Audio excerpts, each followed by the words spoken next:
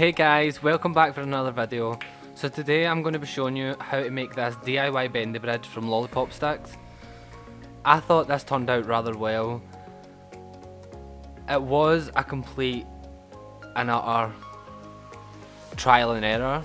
I did just record it while I was building it. The idea came to me while I was lying in bed and I thought, why not, we'll give it a go, see how it turns out. If it doesn't turn out, then I can delete the video footage, and if it does, then we've got another video. So yeah, let's get into making this. So to make this, you're going to need a glue gun, glue sticks, wire cutters, lollipop sticks and wire. You're going to want to start by cutting two identical pieces of wire. One can be longer than the other. Just measure them up together after you've cut them and make sure that they're both the same length. Next, glue your wire to your first lollipop stick. Do this by placing a dot of glue on each end of the lollipop stick and sticking your wire to it. You will want to leave this dry fully before you move on to putting another lollipop stick in there, as it does make the lollipop sticks move about the wire. So just let it dry fully before you add your next lollipop stick in. So the idea here is to make a full bridge as you've seen in the clips before.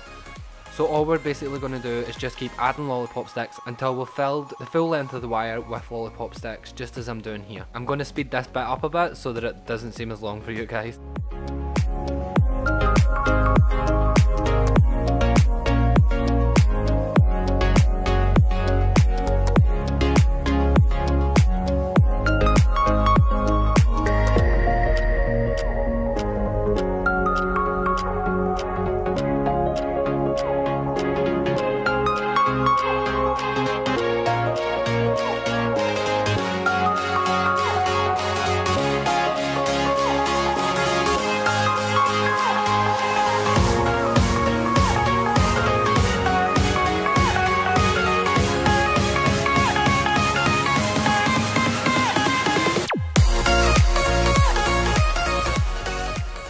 So I just kept doing that until I reached the very end of the wires. It did take a long time. I think it took me about half an hour to complete this because you have to wait on the hot glue drying, and because it's wire it does move about, so the wire's bent in some places, so you've got to move the bendy bridge about to stick the lollipop sticks to the wire. And yeah, it does take a bit of patience and a bit of footing about, but once it's done it's completely worth it, trust me.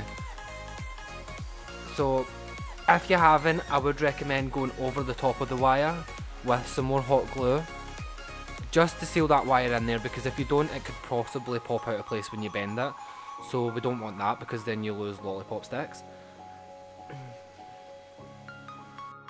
So after it had dried, I just took it and I flipped it over and I started adding an extra lollipop stick every second lollipop stick along.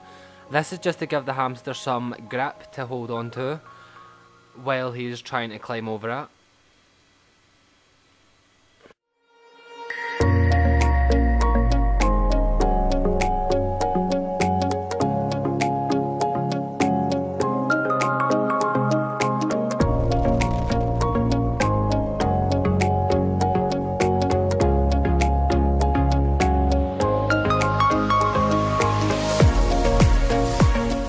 After everything has completely dried, take your bendy bridge and bend it. This will crack the hot glue, don't worry, it isn't falling apart.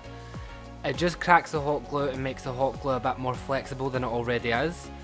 Because hot glue dries in like a rubber sort of style, it's like latex really. When it dries it still remains flexible, so this enables the lollipop sticks to bend. By bending this is just you cracking it, so you'll crack it off some lollipop sticks and it'll enable it to continue to bend. It should stay intact. And that's it. You're done really. So I'm going to show you some cute hamsters footage of ᴍᴏᴇ interacting with this bendy bridge. I do hope you enjoy it. I do want to just say that this probably wouldn't be suitable for hamsters that are big chewers, as intaking a lot of hot glue isn't actually great for them. You could, if you wanted to really build this for your chewer hamster, you could double line it with lolly sticks. So by that I mean build another set of lollipop sticks underneath to encase the hot glue inside the bridge itself. that's an idea. But for me, luckily enough for me, all my animals are quite okay with chewing. Well guys, that's all I have for you today, and if you did enjoy this video, don't forget to hit the thumbs up button, and to really help this channel out, you could hit that subscribe button down there as well to see more videos. See you after.